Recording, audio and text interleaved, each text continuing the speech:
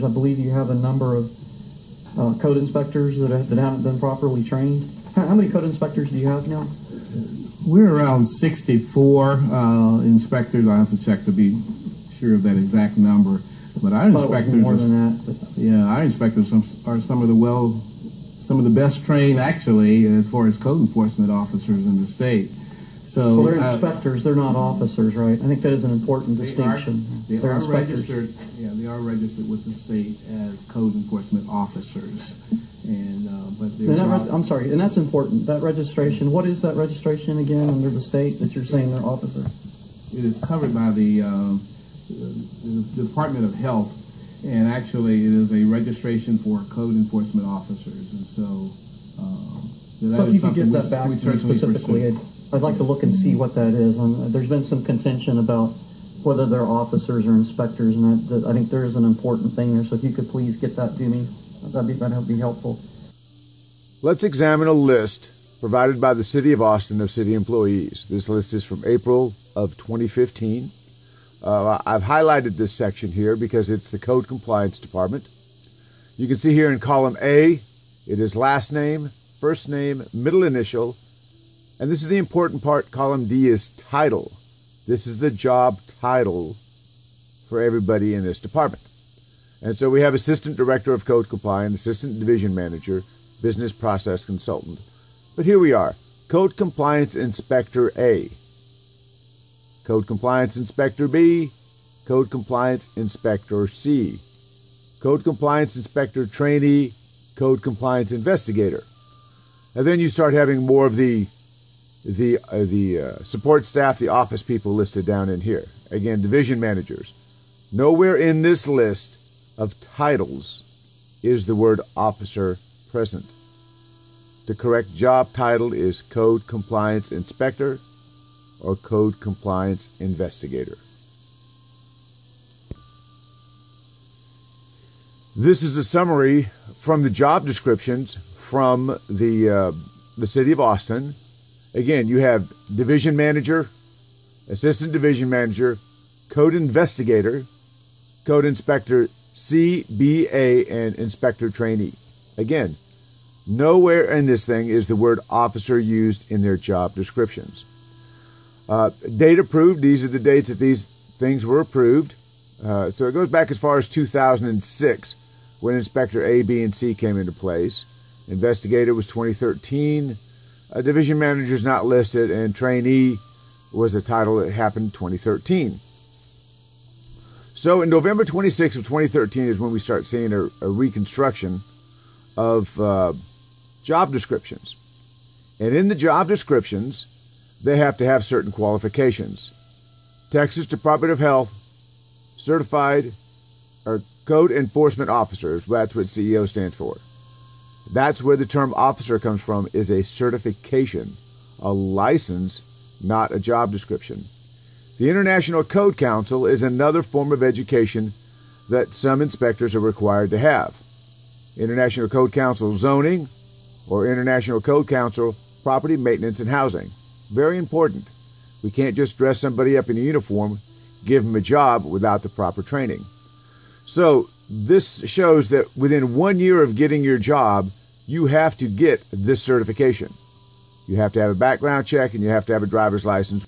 In the summary, we see that the International Code Council, property maintenance and housing and zoning, are two certifications that inspectors, division managers have to have. That was all changed in 2013 here. The job description is very clear that you have to get this certification within 1 year of employment. Now, this was adopted November 26th of 2013. Mr. Smart's statement on June 10th that said their people are the best trained. Yeah, our inspectors are some of the best trained actually as far as code enforcement officers in the state. Excluding holidays and weekends, their employees had 385 business workdays to obtain these certifications. Again, once it was adopted here. We have a lot of people that were hired prior to that date but they don't have these certifications. Let's take a look at that list. Here's the list of code employees, color-coded here. Here you have division managers, assistant division managers, investigators, inspectors C, B, and A. So let's look at the list here. Here's our International Code Council certifications, Code Enforcement Officer, their hire date, and their current position. So you can see that most of them are current when it comes to their Texas code enforcement officers, but Terry Roberts is not listed on the list. And again, you can pull this up, and you can see that Paul, this is right off their website. Here's his license information here as it pops up. At one point he was expired, but now he's current. But over here in the International Code Council, he doesn't have any certifications at all. He's supposed to carry both of them, but he has no certifications. Yeah, our inspectors are some of the best trained, actually, as far as code enforcement officers in the state. Some of them, yes, they do. You can click on the appropriate website, and you can see that Edgar Hinojosa actually has his property maintenance and housing inspector, that it expires 10/23 of 15, and the zoning inspector expires 10/28 of 17. Now, of course, these were taken in June, and now it's October, so I haven't updated this list to see if his certifications have expired. But this is just a short list to show you that not all of the inspectors have the proper certification for the job titles that they hold. Yeah, our inspectors are some of the best trained, actually, as far as code enforcement officers in the state. So when Mr. Smart makes a statement that his people are the best qualified in the state, it's not a true statement. They don't know how to have the proper certifications. At least they didn't when he made that statement. And actually, it is a registration for code enforcement officers. So let's be clear. Director Smart told the council that their code enforcement officers are registered with the Texas Department of State Health Services, or the Texas Department of Health. And while that's true, the Texas Department of State Health is the one that creates the licensing board for a lot of things. X-ray techs, trash techs, asbestos handling, and things like that. Here it is. Here's Carl Smart's registration. Here's Carl Smart's record. Carl L. Smart, registered code enforcement officer. His license status is null and void. He expired on 10/31 of 2010. He held a registered code enforcement officer position for about 4 years, and then he let it lapse. Now again, this has nothing to do with someone's job description. Let's look about the license details. A license means a license, certificate, registration, permit, or other form of authorization, including a renewal of authorization, that a person must obtain to practice or engage in a particular business, occupation, or profession. Okay, if the status is expired, null and void, or if either status shows inactive, the licensee may not practice the profession and to operate a licensed business. Look at that again. If it's null and void, the licensee may not practice in the profession. Carl Smart is null and void. According to the State Department of Health, he may not practice in this profession. Could this be true? Why, yes, it's right here. And actually, it is a registration for code enforcement officers. This is from the Texas Statutes website. The Texas Statutes is where you find state laws that refer to a lot of different things. And here in the Occupations Code, Chapter 1952 is where we find code enforcement officers, the general provisions. So anytime you talk about code enforcement officers, it comes back to the Occupations Code, Chapter 1952. This is where everything originates from.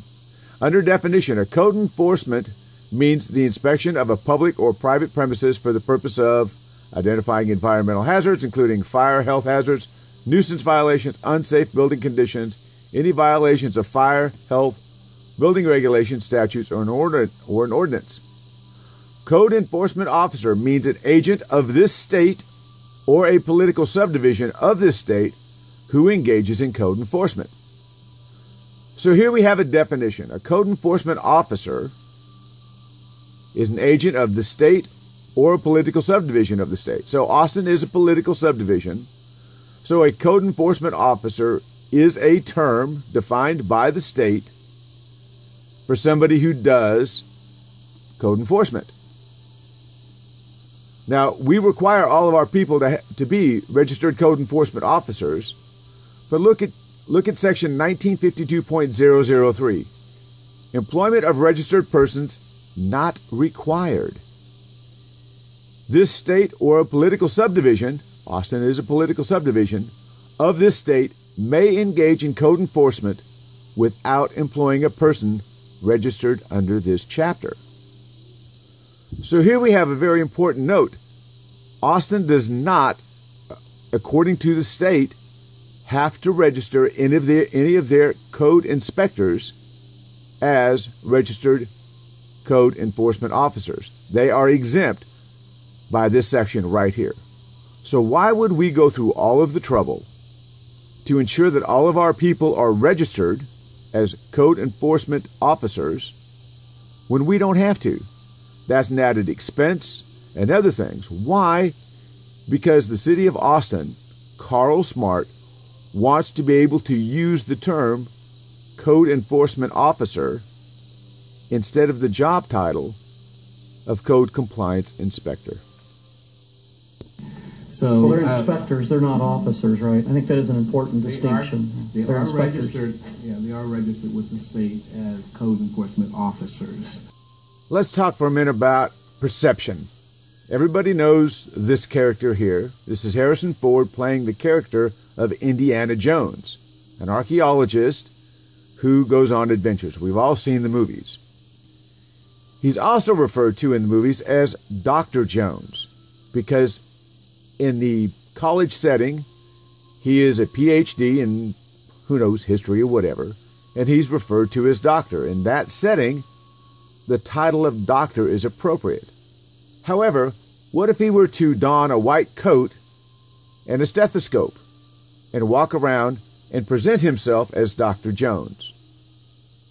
Is this misleading? Well, of course it is. While technically correct, he does have a PhD and he's a doctor. He's not a medical doctor. Or what if he put on some scrubs and a hat and walked around and introduced himself as Dr. Jones? Again, it is misleading. So isn't the same true of code compliance? The Austin City Code Department insists on using the term officer interchangeably with the official job title of that of code inspector. So let's do a little bit of an experiment here. We talked about misleading the public. The perception of the word officer. We'll go to Google and we'll type in officer. Let's see what comes up. Police officer. This is what the standard perception of officer is. Police officer, law enforcement, sheriff. Let's go to images. And again, they refer to themselves as officers, or management does. But how we dress our employees is another part of the issue. So let's look at images for officers. Again, you see some military officers. You see mostly police officers. Again, a military right here. Some cartoons. One thing to note is when you look at the division managers and things like that inside of the code division, you'll see that they have little stars on their collars. They have insignia. Again, wanting the public to believe that they are officers, dressing as military-style officers. Again, they're not a law enforcement agency. The term officer is misleading. It makes the public assume that they're a law enforcement agency, and they are not a law enforcement agency. Okay, allow me to review this PDF with you. It's available. Anybody wants it, I'll be more than happy to send it to you. This is a collection of email signatures that I've collected over the last year from code employees. And this is where I summarize that the use of the term officer when speaking of a code department employee is misleading. The city dresses up code employees in a uniform similar to local law enforcement officers. We pin a big badge on their shirt, or employees use a belt clip style badge. Then we purchase vehicles and outfit them with decals of big gold badges on the doors, red, clear, and blue light top bars on the top, very much like law enforcement patrol cars. We even tint the windows so people can't see what the code people are doing inside the car. All of these elements present the illusion that code employees are part of a law enforcement agency. They are not. They are an extension of the permitting and building code process. They are the agency that deals with overgrown lots, illegal dumping, and dangerous buildings. Here are some examples of email signatures I've collected. So Troy Collins presents himself as a code officer with the City of Austin Code Department. He displays the badge of that of a code officer. Troy Collins is a registered code enforcement officer with the state, but that is a certification. It is a license that he holds. It is not his job title. Javier Martinez, a registered code enforcement, he can't even spell the word officer. Again, the badge, the title, he's actually an Inspector B, but he's using the word officer, giving the illusion that he's law enforcement when he should be using the title Code Compliance Inspector B. Marlena Wright, code officer, again the badge, multifamily commercial district, City of Austin, uses the image of the badge when her job is actually a Code Compliance Inspector B. Her state certification, although, shows her as a registered code enforcement officer in training. So she's saying she's a code officer, but she's not a registered code enforcement officer with the state. She's in training. Okay? She's one of the few that actually do hold the International Code Council Property Maintenance and Housing Inspector certification, as well as a zoning inspection. But again, she is misleading the public by presenting herself as a code officer, not a code inspector, and the use of the badge instead of the department logo. Michelle Stark, code inspector. Now that's a little bit better. She still uses the badge. She is a registered code enforcement officer in training, but she's not using the word code enforcement officer. Let's go back to our list. Michelle Stark down here is a code compliance inspector trainee. So now we have somebody who is, while they're not saying that she's a code officer, she's presenting herself as a code inspector. And the time she sent this email, she was actually a trainee and was giving cases to manage. Again, the badge is misleading. The term inspector is not her job title. She's an inspector trainee. This is perfect. Carlos Longoria is a code inspector for the City of Austin Code Department. He is using the current code logo. He is not using a badge. There's no misrepresentation here at all.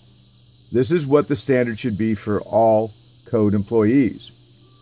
The updated logo, not the image of the badge, similar to that of law enforcement officer. Again, identifying himself as a code inspector, but he fails to list the grade of inspector. It should be code inspector A, B, or C. He's registered with the State Health Department as a code enforcement officer. It expired 10/31/15. Again, I looked at this back in August, and I'm sure he's probably got his certifications up to speed. But again, this is perfect. Mr. Longoria is not representing himself as a code enforcement officer, because that is a certification that he holds, not his job title. This is what we need to move toward. In order to represent the code department correctly to the public, the badge logo should be removed from all vehicles and all written communications. The term officer should be discouraged and avoided when City Council and the media refer to code employees.